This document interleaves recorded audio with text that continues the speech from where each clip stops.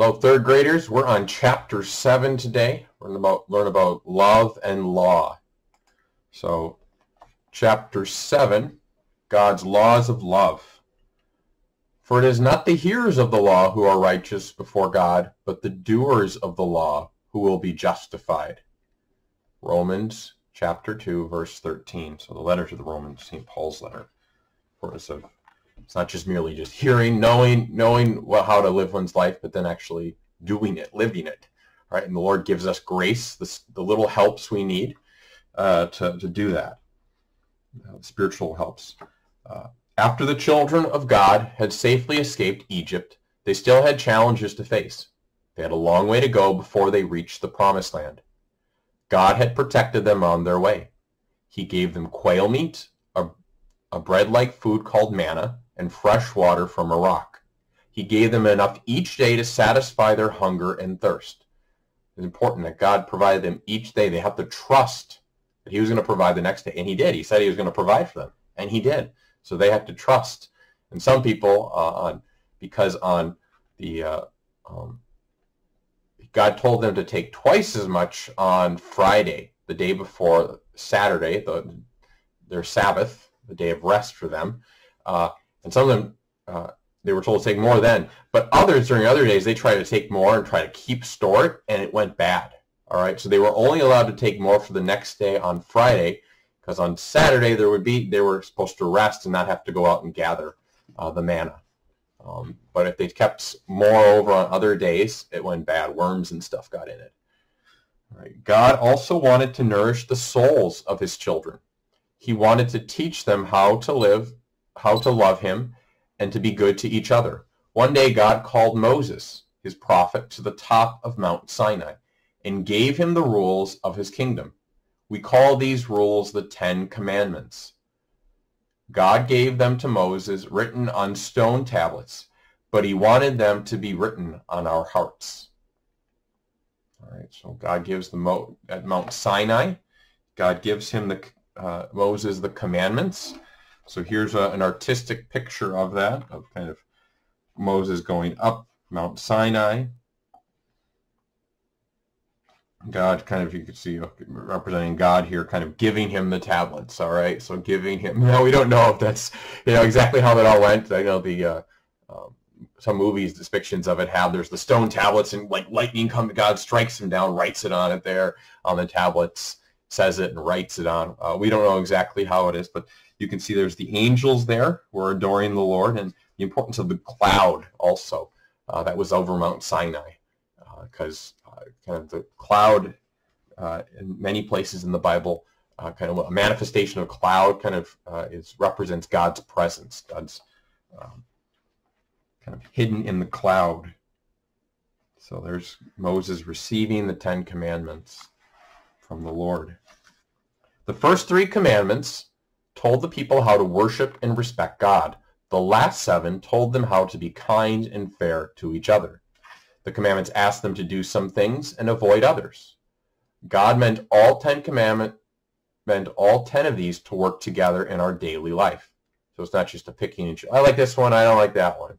I won't kill my neighbor, but I'll take, no, you don't kill, you don't steal, So God also meant them to bring happiness and joy to God's children, his children's lives. He wanted to protect them from the sadness of sin. All right, and so this importance of rules are good. They're a fence. They help protect us. If you ever go down along Highway 8 on the river, coming down to Taylor's Falls, or even over across a bridge, like there's guardrails, those help protect you. If there were no guardrails on bridges and stuff, or over cliffs, near cliffs and stuff, it would be a little driving. You'd be like, hopefully I don't. But it's a protective measure, because if I hit it, it's helped to keep me on the road. Same with the 10 Commandments. They help to keep us on the road, as well as so that we don't harm others and we don't harm ourselves. Because the first thing sin harms is ourself.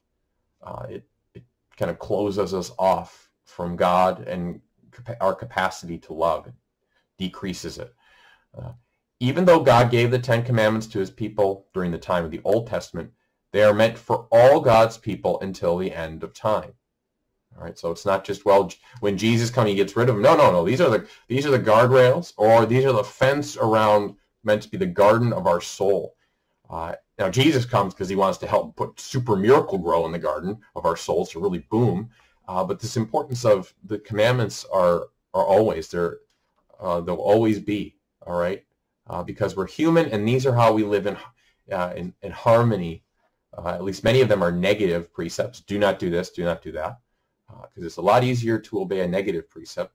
Do not beat up your brother versus love your brother. All right, it's a lot easier. Loving your brother determines the situation much more, whereas I'm not going to beat him up or harm him, kill him. That's a little clearer. All right. So there's a reason why God gives us the 10 Commandments and why they are the way they are. But they're really for the relationship. They help protect relationships so that love can grow. When some people asked Jesus which of the commandments was the greatest, he answered, "You shall love the Lord your God with all your heart and with all your soul and with your mind, with all your mind. This is the greatest and first commandment. And a second is like it. You shall love your neighbor as yourself." So, Gospel of Matthew, chapter 22, verses 37 to 39. So they ask these questions. They're kind of testing Jesus. And Jesus, he doesn't just give them one. He says the greatest commandment is love the Lord your God with all your mind, your heart, your soul, your mind. And then he gives, I'll give you a second one too, but it's connected, loving your neighbor as yourself. Keeping God's commandments is not always easy, but they are for our good. They help us to love God and our neighbor. Someday we will see God, we hope to see God face to face. If we have followed his commandments on earth, he promises to share with us the joys of heaven that last forever. So the commandments, they help keep us on the way, directed. And there's the first, loving the Lord your God with all your heart, and then loving our neighbor. When we love God with all our heart, it all gives us the capacity then to love our neighbor properly. And when we're loving our neighbor, it's one way we directly show love to the Lord, to God. Just as when you're kind to your brothers and sisters, you're showing your parents, they love that, all right? It's one way you show love toward them. When you're fighting or arguing, it's kind of it also kind of shows kind of disrespect toward your parents indirectly, of kind of creating chaos in their home, which is your home also. But remember, they're your parents. So one way we love our parents is also by loving our brothers and sisters. One way we love God is by loving others. All right, the 10 Commandments. I am the Lord your God. You shall have no other gods before me. God is one. You shall not take the name of the Lord your God in vain. So we don't use God's name, Jesus' name, Christ, or the Mary or the saint's name in a bad way. We'll go through these more in depth in later chapters. Remember to keep holy the Lord's Day. So the Lord's Day, Sunday, keeping it holy through worship and rest. Honor your father and your mother. So parents, all right, so that's important. God gives us our parents, and so honor our parents. You shall not kill, so not harming others. You shall not commit adultery. So you will learn more about that, what that means for you as third graders, how you can begin living in harmony with that commandment. You shall not steal. Don't take from other things. Don't lie. You shall not lie. Always tell the truth. You shall not covet your neighbor's wife, and you shall not covet your neighbor's goods. All right, and so in coming chapters, we'll be going through these a little more in depth. All right, so words to know, Mount Sinai, that's where Moses went up, and God gave Moses and Israel the 10 Commandments that are for you and me. And the commandments there's 10 of them, the 10 Commandments that God gave us. They're really those guardrails to keep us, they're rules so we can grow in love. All right, so they help to bring us happiness ultimately. Help us, the guardrails, or they're the fence, all right, protect us and others. What are the commandments of God? The commandments of God are the moral laws that God gave to Moses on Mount Sinai for all his people. So it says moral laws, that's our behavior. They're laws for our behavior. So it's like moral, that's all negative. No, actually, it's how to direct our behavior, how to guide our behavior. That's what that means. Must we follow the commandments of God? Yes, we must follow the commandments of God. All right, the importance of, if we want to grow closer to God, we want to get to heaven, we need to follow them. As St. Paul says, it's not just hearing the law, but doers of the law will be justified, will be in right relationship with God. If you love me, you will keep my commandments. Those are Jesus' words from the Gospel of John, chapter 14, verse 15. Very important that Jesus even, if you love me, you will keep my commandments. Well, what are the commandments? Jesus, these are God. Jesus is God, and they're God. They're Jesus' commandments just as much as they're God the Father's commandments, God the Holy Spirit's commandments. All right. So if you love our love of Jesus, our love of our Lord, one way we show that is by keeping His commandments. All right. Where did my saint book go? Who do we got today? Did nearly last time. All right.